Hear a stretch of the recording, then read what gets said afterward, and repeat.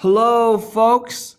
Today in this video, we are going to learn about covalent bonds. And specifically, we are going to learn about how to draw the Lewis dot structure of covalent compounds and covalent bonds. Here's a picture of all the bonds through history. We've got, I can't name them all. The center one is Daniel Craig. This is Sean Connery, who actually recently passed away this year, one of the classic. Pierce Brosnan. This is Roger Moore, Timothy Dalton. I don't remember this guy's name. I think he was the very first James Bond. Okay, let's take a look. First, let me show you the structure of caffeine. Many of you have seen me wear a tie with this structure on the tie. This is the shape of caffeine, and after you learn about Lewis compounds, you'll understand this drawing more. These lines that are shown here are covalent bonds, and this is how each atom is attached to each other. The way caffeine works is its molecule has a shape like this. And it looks a lot like a compound that regularly occurs in our body, which is called adenosine. Now, adenosine, when it's released in our brain, it makes you feel sleepy. It causes drowsiness. It opens blood vessels. It makes you feel sleepy. But because caffeine kind of looks like adenosine, it can fit into receptors where adenosine normally should be and block those receptors. And when those receptors are blocked, we no longer feel drowsy. Our blood vessels are no longer open. They're constricted, and that makes us feel more awake. Pure caffeine is just a white powder. It looks like this. And like many covalent compounds look like this, like a pure white powder. No, that's not cocaine, as many of my students have commented in the past. It is caffeine. Here's another example of a covalent compound. When you see a structure like this, each intersection is a carbon atom, and they're usually connected to four things. So you see here, this carbon atom has 1, 2, 3 connections, 3 bonds here, and it's connected to 2 other carbon atoms. If it doesn't show a 4th connection, that's a hydrogen. So each one of these carbons has a hydrogen attached to it. This is the structure for tear gas. Tear gas is oftentimes, well, let me just show you a quick video of the one time Dr. Wu encountered tear gas. So this was when I was traveling in Bolivia, and there was a protest.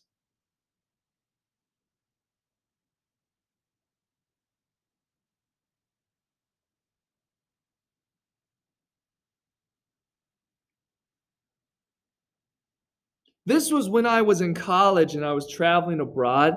There was protests because people were not happy with how the economy was going. This was right during and after the economic crash of 2009. And so it was a global-wide economic crash. The cops came. They're more like military police. Started shooting tear gas at people. I got a little scared. Let's take a look.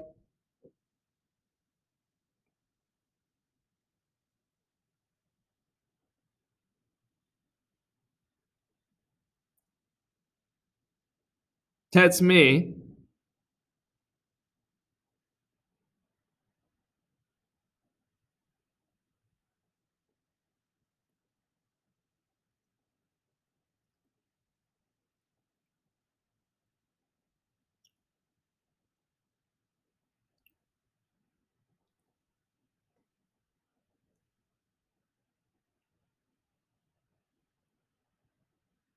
This was in the city of La Paz, Bolivia. And when I inhaled the tear gas, it just burned a lot, made me want to cry, and they just use it to disperse the crowds. How does it work? Well, it's the structure of tear gas that makes it work a certain way. When this molecule goes into your nose and your sinuses, it will connect to certain receptors in your nose and sinuses and make you tear up and make you cry. And it all has to do with its chemical structure.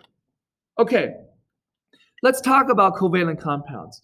Covalent compounds are when nonmetals share electrons to form full outer shells. These are also called covalent bonds that they form. So they share electrons, and it happens with nonmetals. Let's take, for example, H2. If I were to draw the Bohr diagram of hydrogen, and I had two hydrogens here, so this is both hydrogen, they both have one electron. If they come close enough together, they can share each electron with each other. And it's like each electron belongs to both of them. And if each electron belongs to both of them and they're sharing, each one has two electrons in its outer shell. And each one then has a full shell. That's really good for them. It makes them happy. It makes them stable, lower in energy. And so it forms a compound. If I were to draw the Lewis structure for that, here's H with each one electron. And I'm going to just connect them with a line to show two electrons. Whenever I draw a covalent bond, a line represents two shared electrons, one from each hydrogen. And that's how I would show that. If I were to show F2, well, first let me draw the Bohr diagram. So this is H2. Let me draw the Bohr diagrams of F2. So I'm going to draw the Bohr diagram of F with just its valence electrons. F has 7 valence electrons, and I'm going to draw the same thing here. They each have 7 electrons, which is not great because they want 8. But if they share 1 electron to each, I'm going to move this one closer, and I'm going to draw 7 valence electrons. But if they share 1 electron with each other each, notice how each has 8 electrons in its outer shell now. If I were to draw the Lewis diagram here, I would have 1, 2, 3, 4, 5, 6, 7 for one F, and then 1, 2, 3, 4, 5, 6, 7 for the other F.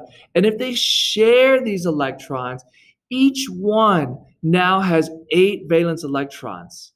So for example, the F on the left has 1, 2, 3, 4, 5, 6, 7, 8 electrons in its outer shell because this one is being shared. This one right here. So sharing electrons helps elements form full outer shells. Let me do CH4 now. I'm going to erase all of these.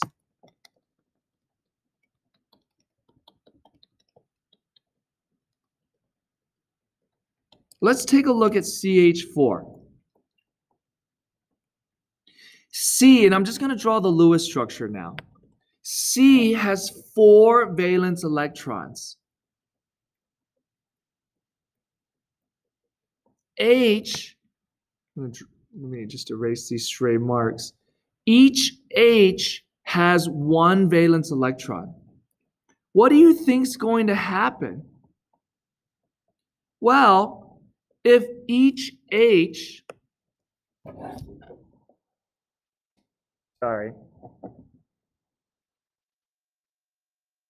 if each H shares 1 electron with hydrogen, if each H shares 1 electron with carbon, and I'm going to show that by drawing this line here, carbon, which had 4, now has 1 electron shared from each hydrogen. It now has 8. So this has 8 electrons, and each hydrogen has 2 electrons. And if you remember, hydrogen, which just has 1 level, if it has 2 electrons, that's a full outer shell. So now each hydrogen has 2 electrons, forming a full shell, and each carbon has 8 electrons, forming a full shell. Let's look at CF4. C has 4 electrons, valence electrons. Fluorine has 7. What do you think will happen to each one of these Fs and to the carbon so that each one has full outer shells? Well, if each fluorine shares 1 electron with carbon and each carbon shares 1 electron, well, if carbon shares 1 electron with each fluorine, well, what will happen at that point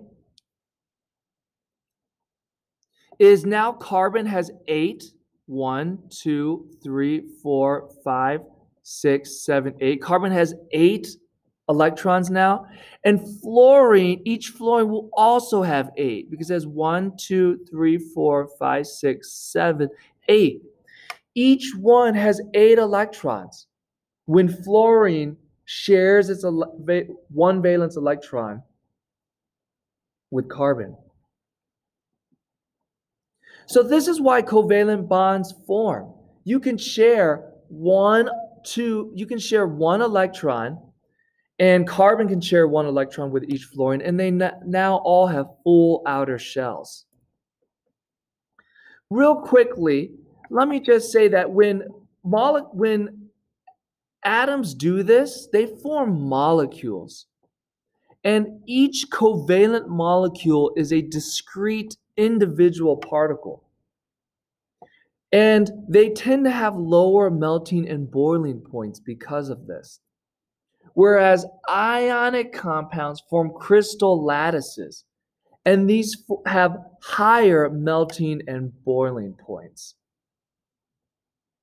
Okay, what I wanted us to do now is I'm going to walk you through this handout about how to draw Lewis structures. Let's take a look. The handout in question is this guy right here. Let me walk you through this in case you are not able to join us in class. Or even if you are, this is a good introductory video.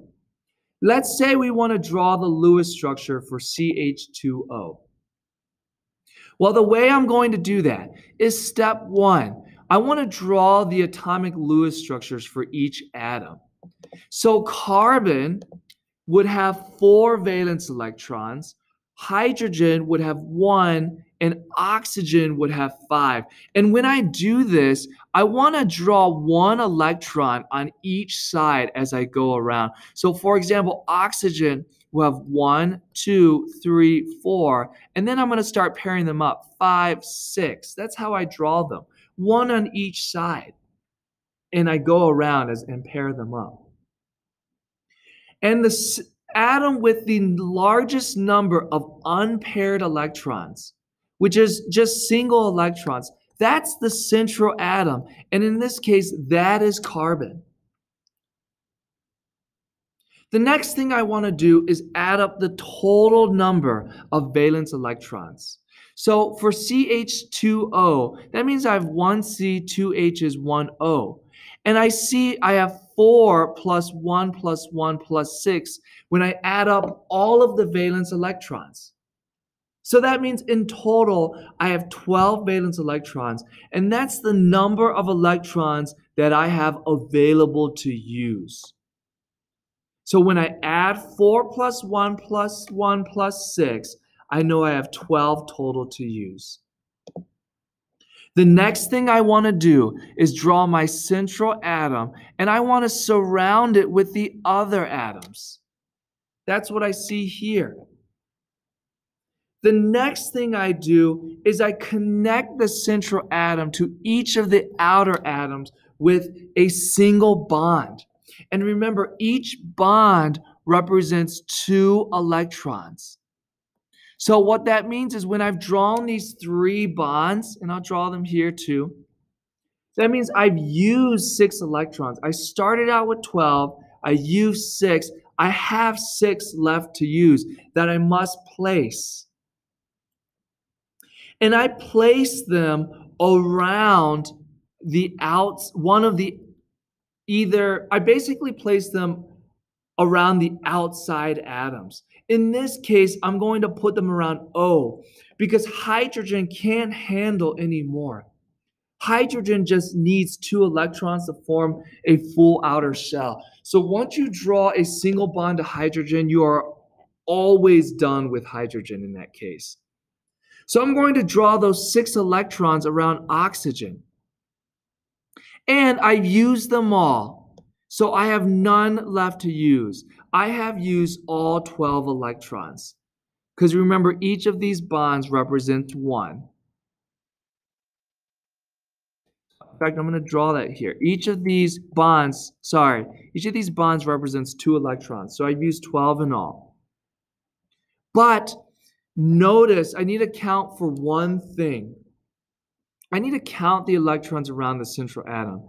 If it does not have 8, let's count the electrons around the central atom. Carbon has 1, 2, 3 valence electrons, and then 3 shared with it. So for a total of 4, 5, and 6, it has 6 total valence electrons. I'm sorry, 6 electrons in total. It has 3 valence electrons and 6 electrons in total in this picture.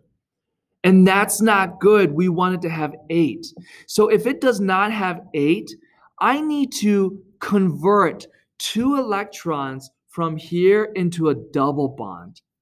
And so if I were to go up here, that means I would erase 2 electrons here and draw a double bond to share 2 electrons.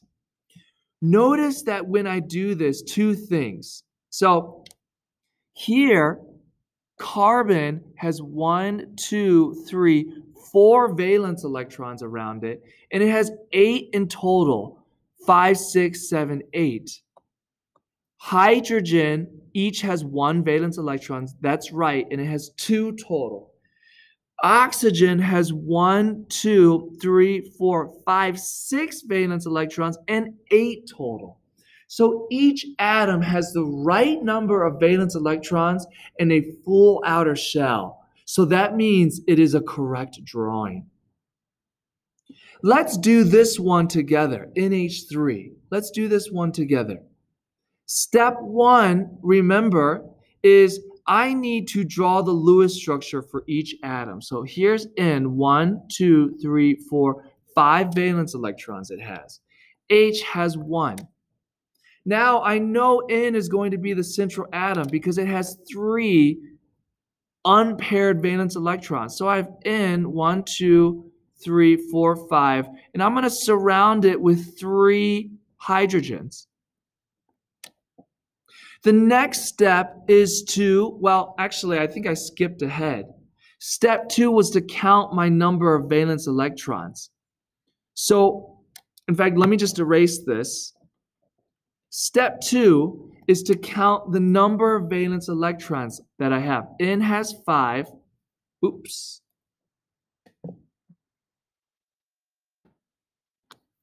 Step 2 is to count the number of valence electrons that I have. N has 5, and I have H, which has 1, and I have 3 of these. So 5 plus 1 plus 1 plus 1 gives me 8 valence electrons that I have to use. Now I'm going to draw my N, and I'm going to draw my 3 H's around because my N's in the center, and I'm going to connect them with single bonds. I have used 1, 2, 3, 4, 5, 6 electrons. I have 2 left to use. I cannot put them on the H because the H is full. So my step 4 is to put my 2 electrons over N. My step 5 is to count the number of electrons around the central atom. I have 1, 2, 3, 4, 5 electrons for nitrogen. And if I add up the ones that are being shared, I have 6, 7, 8 around nitrogen. It has 8, and so we are good. We don't need any double bonds or triple bonds.